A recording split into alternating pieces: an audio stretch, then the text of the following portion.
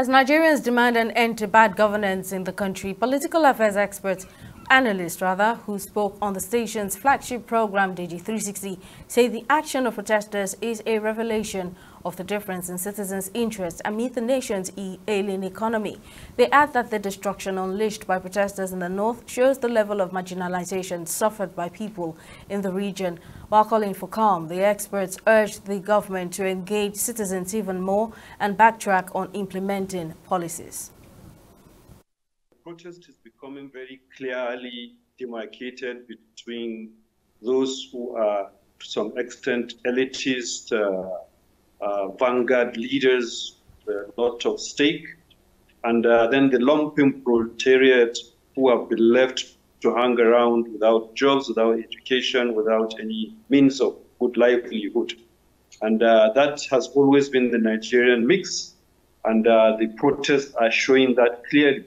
It is also showing clearly the disparity in poverty between what is in the far north and what is found in some parts of Nigeria. Sokoto, for example, has a poverty rate of more than 90.2%. Zamfara is in 80-something. Katsina is in 80-something. You go to Jigawa, Borno, and those places have a poverty percentage rate of about 80+% of their people are in abject poverty. So the culture of looting has found itself very much in Kano. And another aspect is with Kano, there is an insinuation that political involvement of political parties, because the opposition in Kano arranged young people to celebrate an appointment into a federal government by one of the key persons, according to insinuations I had. And so it is possible that that must have been used to encourage young people to come and make the protest as bad as possible for the state because of their relationship with the federal government. That is a possibility. I tell people you can only speak for yourself, because the way you are protesting about the activities or lack of governance, there are people also who are protesting against you as one of the oppressors because you look comfortable.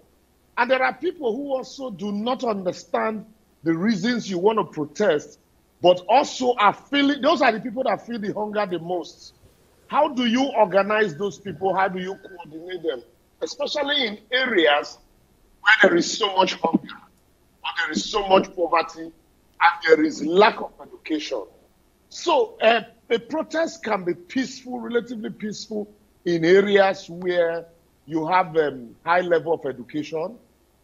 But in areas where the education is very, very minimal, you really cannot be speaking about being peaceful. And in some cases, what they understand by protest might not even be about food.